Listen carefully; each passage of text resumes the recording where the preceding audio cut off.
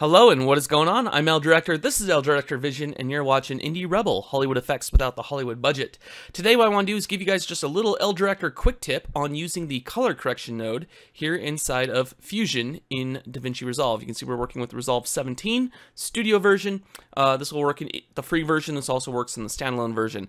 I want to show you guys a problem you might run into when using the color corrector on your keyed green screen footage. So let's go ahead and add the color corrector here into the flow. And we can see our panel pops up over here.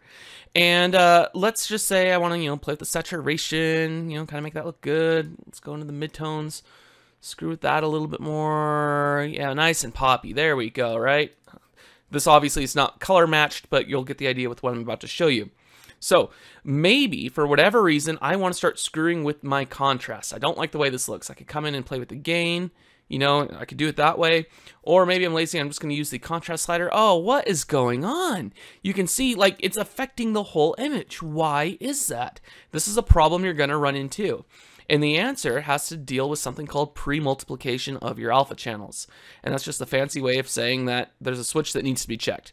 So let's say I wanted to, increase the contrast of just her, not the background.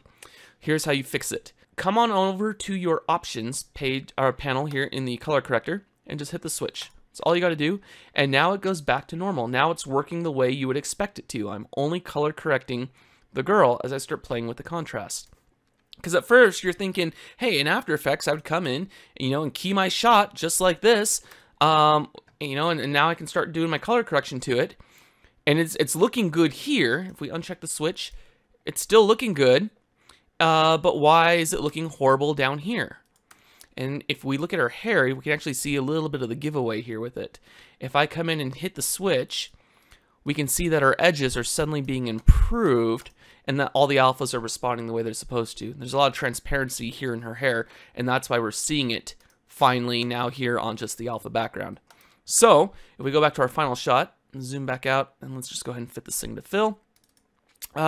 If you're finding yourself struggling with your color correction and things are not responding the way you want it to, head on over to the options page and make sure this pre-divide / post multiply box is checked. If you want to see more quick tips like this, go ahead, like and comment, and don't forget to hit that subscribe button as well. We've got plenty more along the way. I'm El Director, this is El Director Vision, and you've been watching Indie Rebel, Hollywood effects without the Hollywood budget.